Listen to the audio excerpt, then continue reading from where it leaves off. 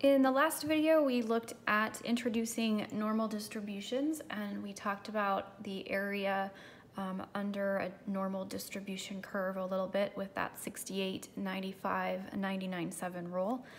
What we're going to move on to in the next section here is what's called the standard normal distribution. So we're going to learn about that, and then we're going to move on from there to finding more areas even further in more detail than we learned in that empirical rule. So if we look here, it says that there are infinitely many of those normal distributions, and we talked about that in the last video.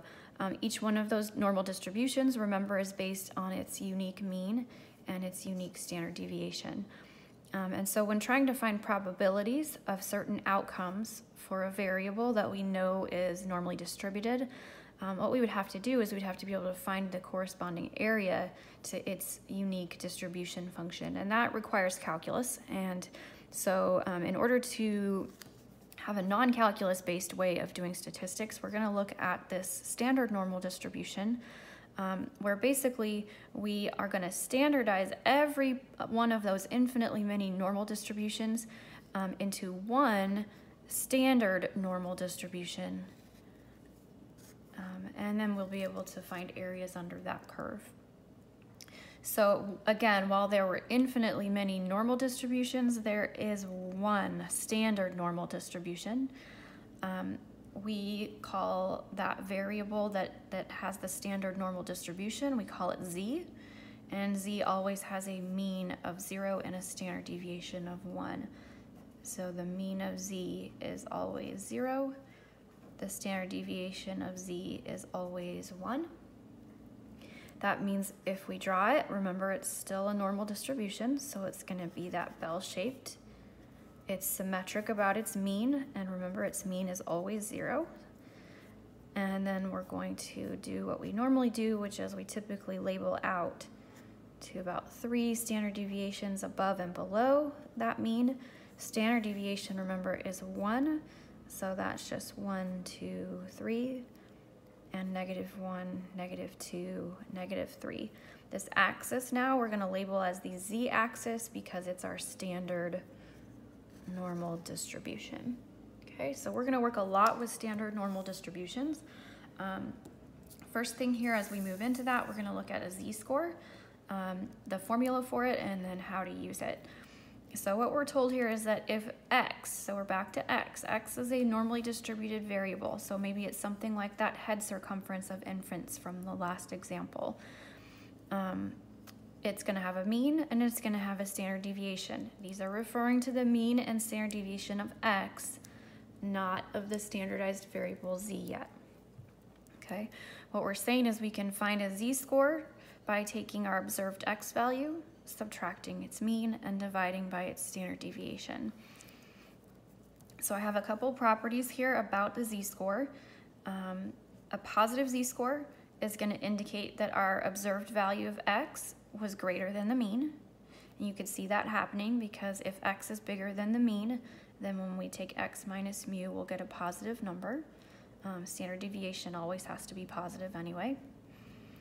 And then a negative z-score would mean that the value of x was less than the mean.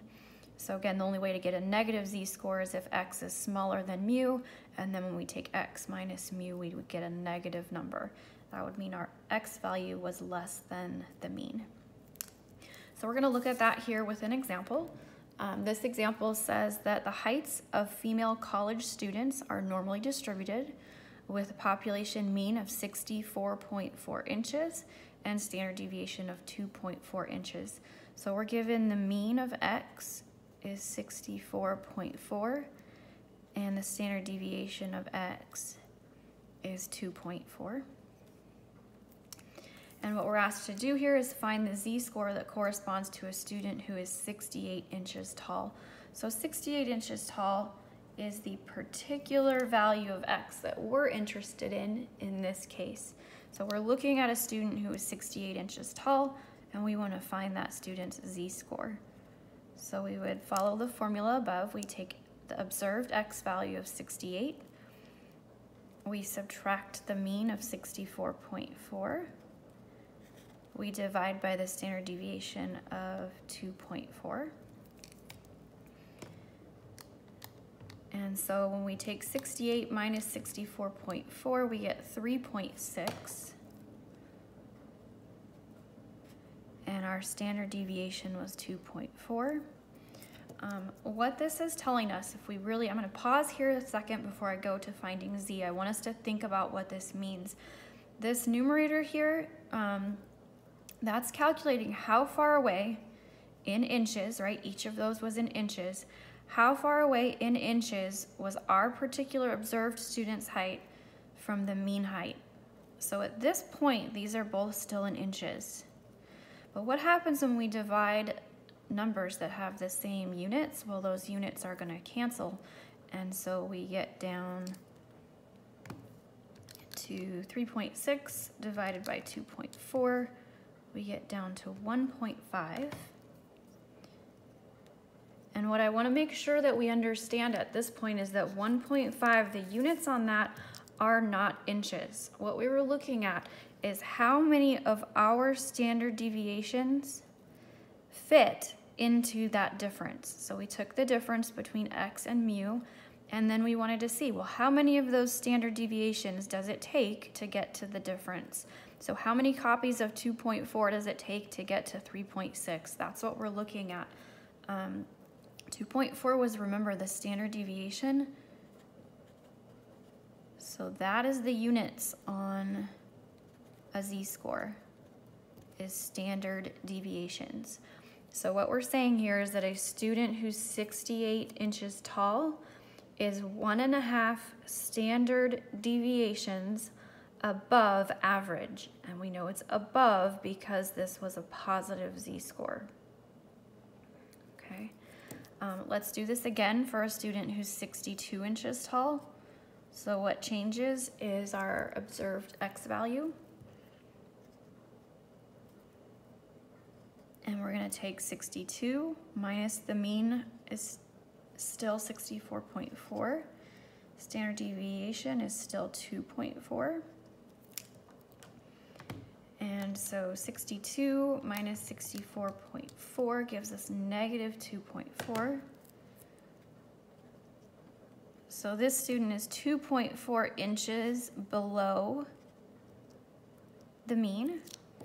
And the standard deviation was 2.4, so that's exactly a -1, which means that a student who is 62 inches tall is 1 standard deviation below the mean, below because we got a negative z-score. Okay, so we will learn more about this later, but basically the idea here of converting our x variables into z is that it allows us to get a common way to compare values and compare whether values are extreme or unusual between different normal distributions. Okay, so the next thing that we're going to move on to here is I want to just make sure that we can see the relationship between the normal distribution x and the standard normal distribution z. And so if we take a look here at this example, it says the length of human pregnancies is normally distributed with a mean of 266 days and a standard deviation of 16 days. So again, at this point, we know the mean of x, where x is length of human pregnancy. The mean is 266, and the standard deviation is 16. So that's what we've read so far. We also know it's normally distributed. So shorthand, we could write it this way. Right, x is distributed normally with mean 266 and standard deviation 16. And this says, suppose we want to find the proportion of pregnancies that last between 250 and 280 days. So we're asked to draw the normal distribution curve, shading the corresponding region. So we're looking at length of human pregnancy. We know that this is normally distributed because we were told that. We know it's centered at 266. And we know that if we label out, we would typically label 3 standard deviations to either side. We're labeling this axis X because these are the original values of X, which are length of pregnancy. So the mean was 266. We're gonna add increments of 16 as we go out here. So we would get to 282, 298, and 314. Again, this is length of pregnancy in days. We would then, again, from 266, we would subtract increments of 16, and that would get us to, let's see, 250, 234, and 218. Okay, so what this question is saying, well, is what if we wanted to find the proportion of pregnancies that last between 250 and 280 days? Well, 250 is right here, happens to be sitting right at the 1 standard deviation below mark. And then 280 is right up here.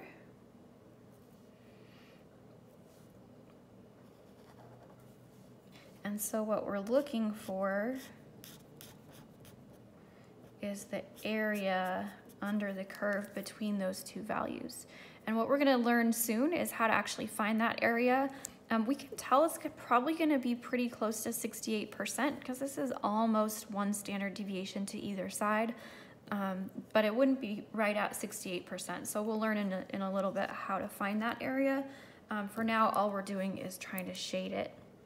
Okay, so this value here would be at 250, and this one here is 280. Sorry, that's a little scrunched up down there.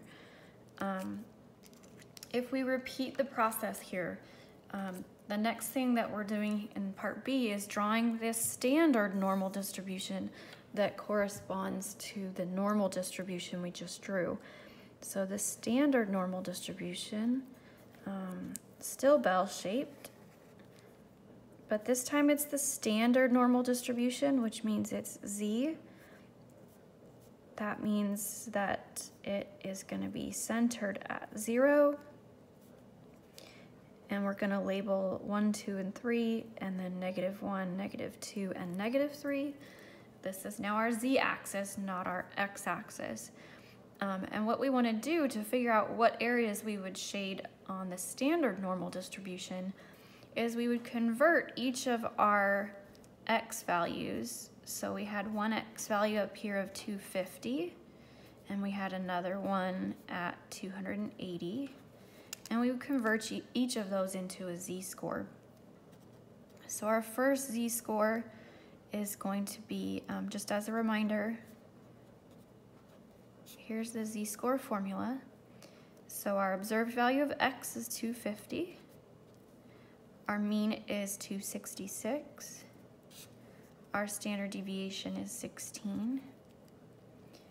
And we get -16 over 16, which is -1. And we saw that here, right? 250 was exactly 1 standard deviation below the mean. So that's one of our Z values. And then the other one is going to be when X was 280.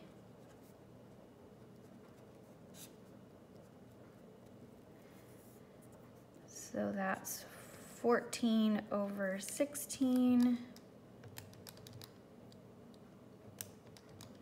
which is 0.875. So that's our other Z value. And so -1 here, 0.875. Up here.